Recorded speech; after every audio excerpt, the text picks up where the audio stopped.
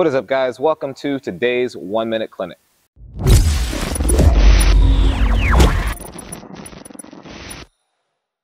And before we get started, guys, remember, if you want your questions answered and turned into a 1 Minute Clinic like today, comment your questions down below. I add them to the list and I get to every single one, just like today.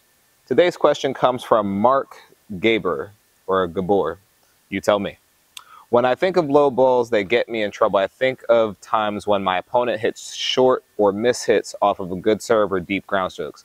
If I don't read the short ball in time, I have to pick up the ball well inside the baseline, and that can give me some trouble sometimes. Any tips to deal with short balls you have to scramble for, i.e. not taking the ball on the rise?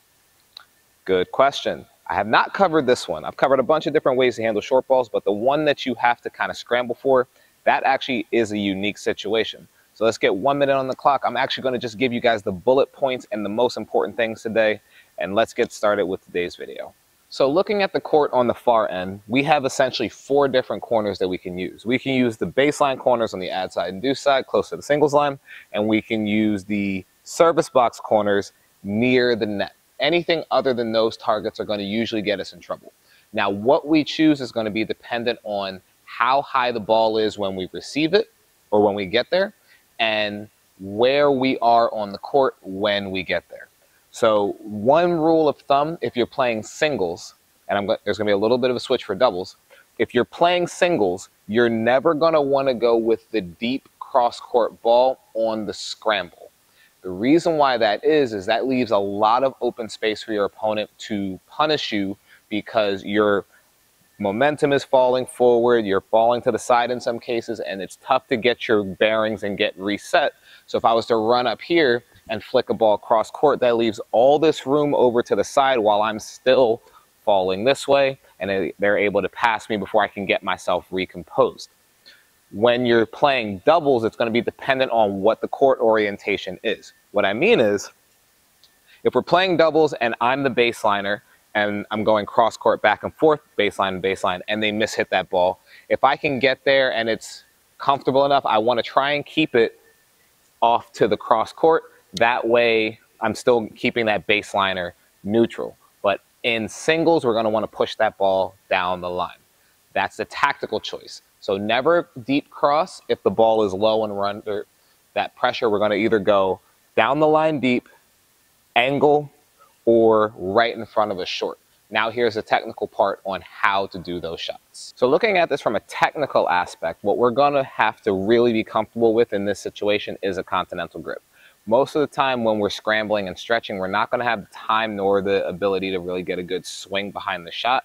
So we're gonna be reaching, controlling the contact, and kind of just pushing the ball to the targets that we're gonna use. And in other scenarios, we're gonna need to be able to carve the ball a little bit.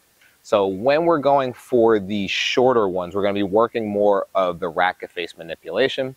And when we're going for the deeper ones, we're going to hold the racket more of a flat contact and just push it towards our target. I have the ball coming in right around here. And if that ball was to come to me and I'm barely getting here, most of the time the goal is just going to be to control the hands and just get it into my next spot. If I'm running and barely getting there, if I tried to swing at it, that's what's going to cause the trouble. So I'm going to run in, control my hands, and probably hit a drop shot back or flatten it out and push it back. Depending on the height that the ball is when I get here, what's going to end up happening next is you need to decide where your target's going to be. That's going to be dependent on your opponent. If your opponent is blocking your path, let's say they hit the drop shot or they hit the shank short ball and they're in front of me, I'm going to need to fade that angle off to the side. And I'm going to have to work the hands a little bit, not try to take the racket straight across. So as I run, I'm just going to keep my racket face pointed where I want the ball to go, and then just push it to the side. I'm going to shift the angle so that you guys can see how that looks. So as I'd be moving into the contact, it would just be controlling my racket face in that direction. Strings point that way, not taking it over with a big motion, but just running in and controlling the hands. Now, I'm not showing you the sprint part, but it's literally just angle the racket face and finesse the hand just a little bit. If I wasn't doing that one, I'd end up dropping it back in front of me. That would be if my opponent hit that short ball from the other side of the court. in which case I'd have two options, which would be drop it in front of myself if they're staying back, or pushing the ball deep if they are off to one side of the court and I'm just trying to keep myself in a neutral position. The other reason why you want to make sure that you push it deep and in front of you is, again, if they try to pass you, you are covering the angles easier and you don't have to jump to the other side of the court. So now the one thing I didn't really talk about was the actual run itself. If you're scrambling forward, one mistake people make is actually running and having the racket do a lot of movement. When you're running and stretching for a ball, you're going to want to keep that racket already out in front so that you don't make the bad habit of moving your racket through your run. The reason why that's important to understand is if you're running full speed, whether you think you are or not, the racket is moving and bringing that body momentum with you. So if you run really fast and then try to control a big swing, you're going to end up overhitting it.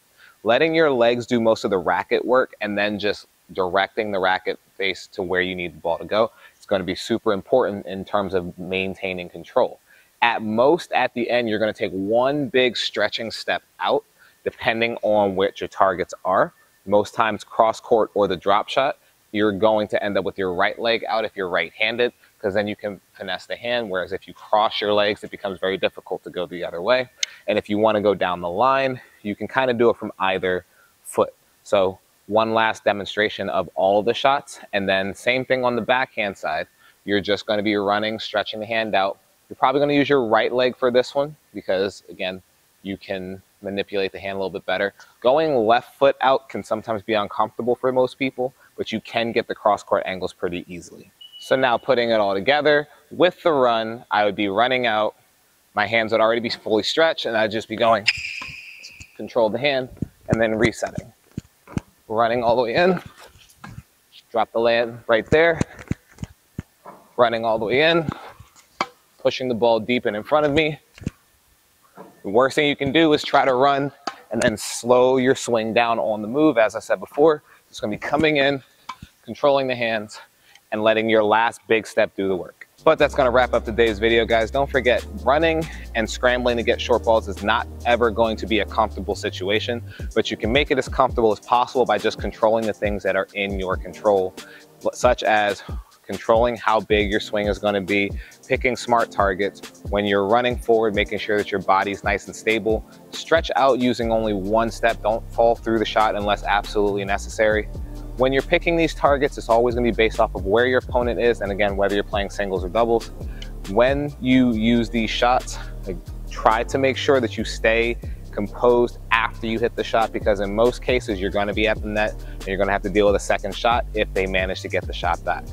This is going to be something that you have to practice outside of match play in order to actually get a good feel for it and then put it back into your normal singles or double situations. So that's going to wrap up today's video. If you know anybody who would benefit from it, please send it off to them. Don't forget to like and subscribe, and I'll see you guys in our next 1 Minute Clinic.